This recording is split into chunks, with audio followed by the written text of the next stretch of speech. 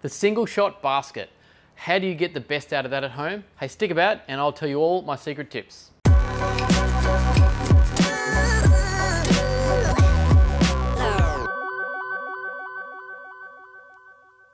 G'day everyone, welcome back to the Artistic YouTube channel where we guide you through all things coffee.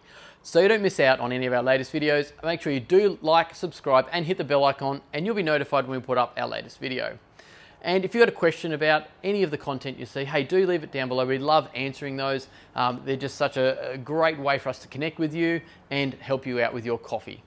So guys, we are just nailing in today about how you can get the best out of a single group basket. Now I have said before that we don't use them commercially, but there's so many home users out there that do want to make a great cup of coffee using this. So keeping in mind that we're using a smaller gram weight, something like a 7 or 9 grams in a single, where we commercially use 22.5 grams to get a great espresso, I want to nail down so that you can get the most out of that beautiful bag that you've just bought for 15 odd bucks, that you can enjoy it and make a great cup. So what we're going to do is we're going to make our way around to the coffee machine and I'll show you a few things that you're going to have to deal with when you use this basket. So when you get your new machine at home, you're going to usually get 2 baskets and 2 handles.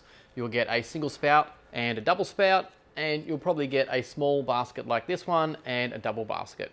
So what I want to show you guys is how to make a great coffee using these. Now, typically, this is about a 7 or a 9 gram basket. So I find I've got to put 10 grams of coffee into this to actually get a great extraction. We're going to treat these exactly the same. Do our same distributing of coffee. Use our OCD. Tamp it the same.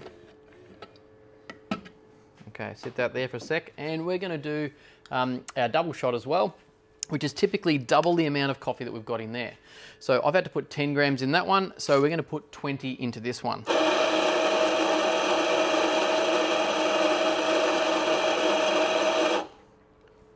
All right, tad too much there.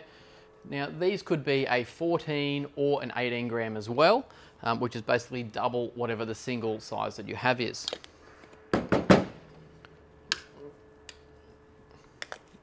Use our OCD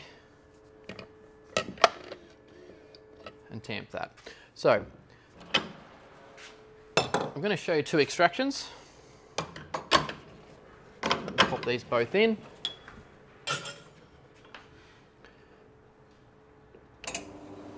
And hit go.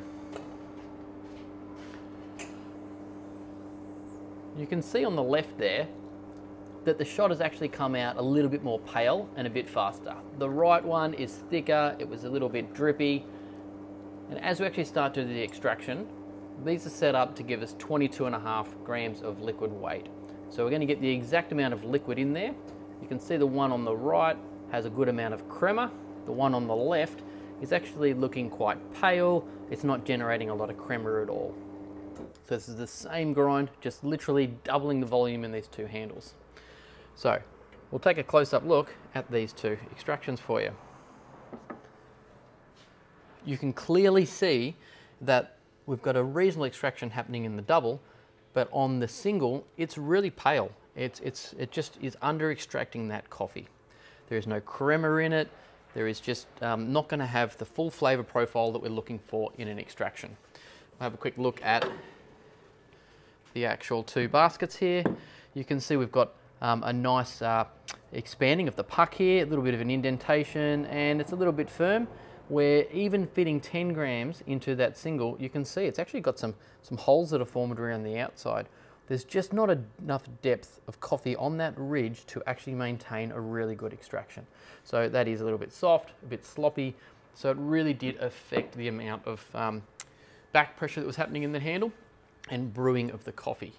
So you really can't use such a small basket and have 7 or 9 grams. You're probably going to have to pack 10, 11, 12 or more to make sure that's not going to happen. So what do they taste like? Well, this is an under-extracted coffee. Okay, you can smell definitely a bit of bitterness in this one. There's a little bit more sweetness, coffee body through this. Yep, that's really underwhelming. quite bitter, very tarty, with a bit of roasty notes in it. To be honest, tastes quite ordinary. This one's actually got a lot more sweetness to it, some body, and a lot more viscosity in the actual liquid as well. So hopefully that shows you guys what's going to happen if you use the same grind in a single or a double. So how do we really combat this one? This needs a finer grind and a bigger dose to be able to handle a better extraction.